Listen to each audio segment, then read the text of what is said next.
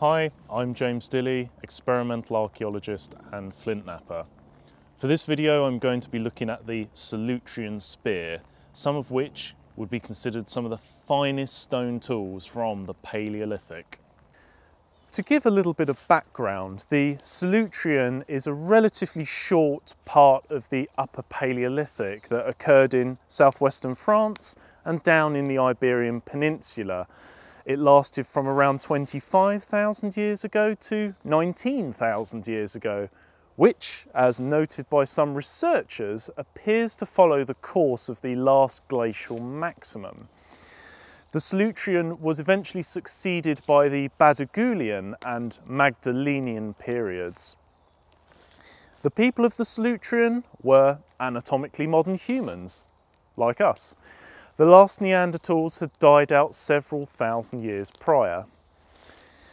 It's important to note that it's the techno-complex, which is stone tools among other artefacts, which sets the people of the Solutrean apart from other groups who might otherwise fall into a Gravettian or epigravettian techno-complex elsewhere in Europe. Like other sub-periods of the Upper Paleolithic, spearhead styles have been used as type fossils to divide the Solutrean into a sequence of phases during the early 20th century. However, that chronology has been challenged more recently by researchers who have pointed to a number of inconsistencies at Solutrean sites in Iberia. The time period Solutrean gets its name from the site of Creux du Charnier in Solutre-Pouilly, often just known as Solutre. Here, hunters preyed upon herds of horses whose skeletal remains were found at the foot of the rock of Solutre from 1866. It was once believed that these hunters drove the herds of horses over the cliff at the top of the rock of Solutre. However, that wasn't actually suggested by the original excavator of the site, Henri Testo-Ferret, but instead an 1872 prehistory themed novel. If we think about the Upper Paleolithic as a time period, we should really be thinking about laminar blade production as the dominant method. The blades would have been worked unifacially, so that means flaked on one side or face. And for a bit of background research, I have actually done another video in the series, so go and check that out.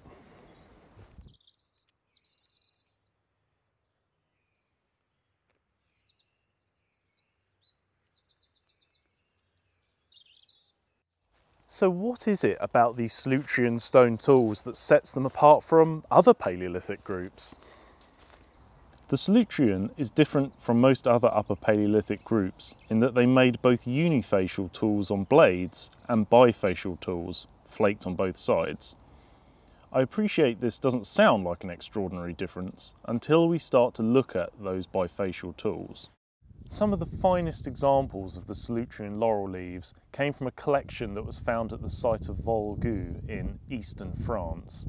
Some of the Volgu spears were 25 to 33 centimetres in length and less than a centimetre in thickness. This led to Solutrean points from other sites that had the same style and level of refinement also being classed as Volgu points. The manufacture of the Volgu points had not taken place on site, as no flintknapping debitage was found.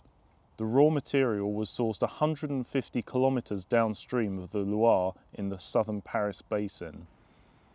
It is not unusual for Paleolithic people to have carried raw lithic material sometimes hundreds of kilometres away from the source area. Certainly in the case of blade cores, this is to be expected. It is likely that the raw materials were roughed out at source to a lighter preform before being carried elsewhere to be finished. The Seleucian Workshop site of Laminar in central France yielded 60,000 pieces of flake stone. Here, flintknappers worked on large pieces of good quality local flint. Archaeologists were able to analyse the waste flake scatter to determine the flint was worked down to a preform before the nearly finished spearheads were taken elsewhere.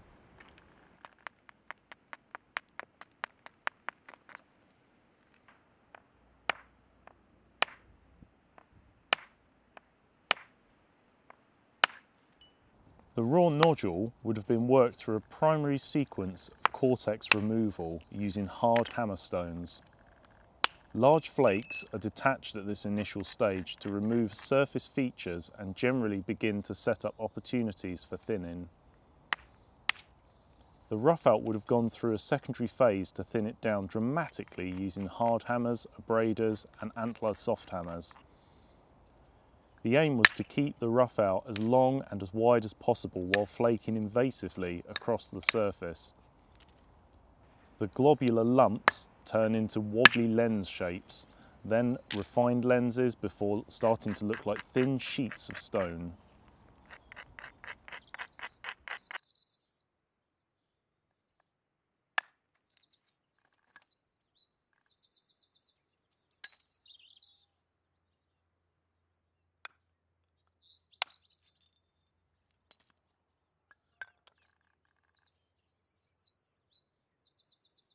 From this point, the preform may be taken elsewhere if we were in Le Métro during the Solutrean.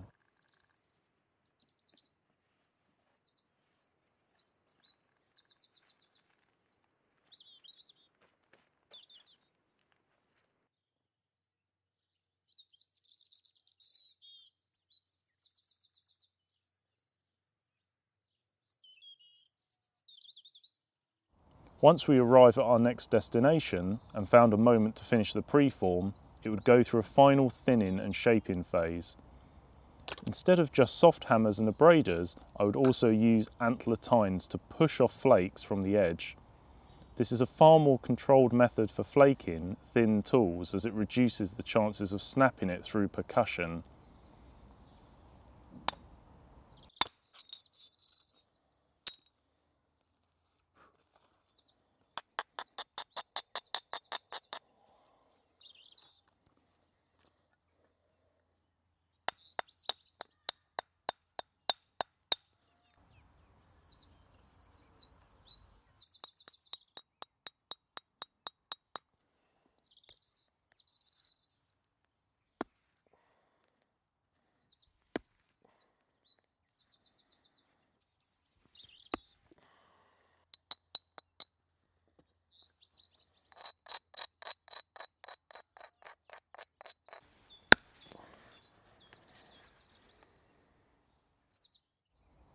As well as the distinctive laurel leaf or volgu points, smaller spear tips from the Solutrean were made using blades. These were also finely flaked to produce shouldered points, willow leaf points and teardrop shaped points. It has been assumed that these smaller spear points were used on throwing spears alongside the heavier laurel leaf tipped spear, which were more likely to be thrusting spears. At sites such as Solutrean, hunters preyed upon a variety of mammals, not just horses. Different prey would obviously have different characteristics and therefore require different hunting strategies. Though we will never know the exact details of these strategies, we can look at both the environment and hunting equipment to give us some clues. As mentioned, the site of Solutrean is located at the foot of a huge rocky outcrop. This almost certainly offered shelter to those that lived there rather than a takeoff strip for any fleeing horses. It's likely that the rock offered both a lookout point and a possible obstacle to drive prey up to, which could restrict their escape routes. This is not a new tactic and not even one first employed by modern humans. Neanderthals and probably earlier hominids used cliffs and rocky outcrops to limit the movement of their prey. Some sites, such as Stellmore, dating to the late Upper Palaeolithic, have yielded the exact locations hunters chose to bottleneck fleeing herds of reindeer.